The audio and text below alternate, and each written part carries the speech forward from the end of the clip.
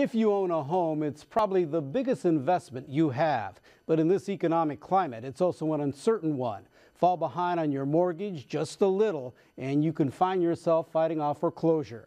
Now, con artists are taking advantage of distressed homeowners. In our series, Fighting Fraud, Jenny Cunningham investigates foreclosure rescue scams. It's the way Ollie Owens hoped it would be.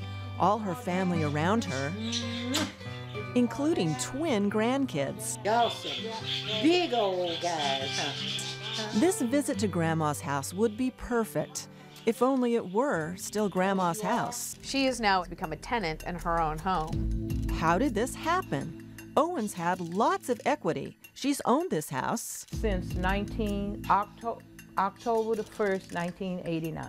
She works at a hospital. I work for Swedish in the morning, from 9 to 5:30, and I throw papers in the morning from 1 to 4:30 or 5 o'clock. Owens got into money trouble the way any of us could. First, there was a small house remodel that got bigger and bigger. It's still not done. She had some health problems. Then her son developed heart trouble, and he passed away. Owens got behind on her mortgage. And suddenly her mailbox was full of solicitations from people who wanted to help. Owens didn't fall for it. She went to a bankruptcy attorney. Her bankruptcy attorney referred her to them, thereby giving them a veneer of credibility or respectability to her. Yes. Yes. Owens thought she was getting a refinance from a Mill Creek mortgage company. There's even a document that they had her sign where it indicates that she's seeking refinancing from Berkshire Funding. When did you realize this wasn't a legitimate deal? When I looked down further, what that $400,000 loan was, that's when the bell really went off, And what'd you realize? That wasn't nobody gonna give me no $400,000 loan. As a beneficiary is about to sell at a trustee sale the following property situated in King County. Here's what Owens is trying to avoid: losing her house at a bank foreclosure auction. Foreclosure proceedings are up threefold in just 2 years in King, Pierce, and Snohomish counties. And it's not just the exurbs. We spotted this notice of default right down the street from Owens' house in an up-and-coming Seattle neighborhood. Thousands of homeowners in Western Washington are in trouble, which means more scammers are promising to save them. And that's a key word. If they're making, I'm going to help you, save you. I understand your feelings. We want to help. They don't want to help. They want to take your equity. No one knows about the scope of this problem better than Melissa Hulsman. She started defending people like Owens in lawsuits against foreclosure rescue scammers. Now it's all she does.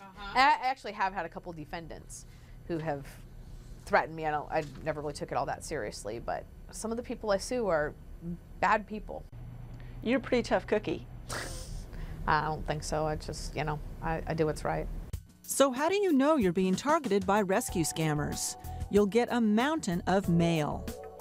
Believe it or not, this pile of promises is what just one of Hulsman's clients received when scammers found out she was behind on her mortgage. In this case, it was too late to save the house. The State Attorney General's office has tips to avoid foreclosure scams. Contact your lender. They may be able to reduce or suspend your payments or help you refinance.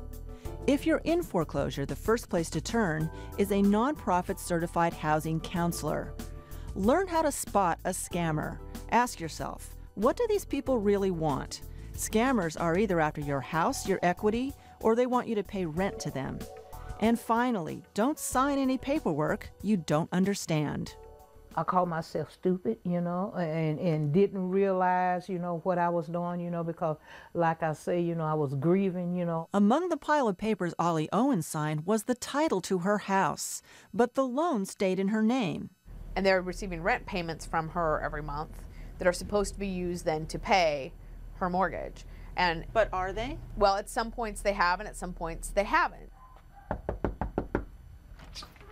Hi. Hi. Come How on are in. you? I'm all right. How are you? Good. The goals of the lawsuit are to get the title back in Owen's name, to collect enough damages to get her current on her mortgage, and to pay attorney's fees. It won't be easy. Even with the housing downturn, the online appraiser Zillow values the house at more than $500,000. Berkshire Funding paid only $334,000. The attorney for the defendants and the director of operations, Mike Gannon, did not return our calls. So if I were that guy and I'm right here, what do you have to say to me? I choke him. Why?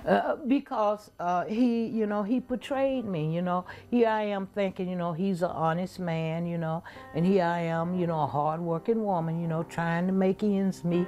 And, you think about it, that's all I have, it's a house, because when I die, my kids would have some place to stay.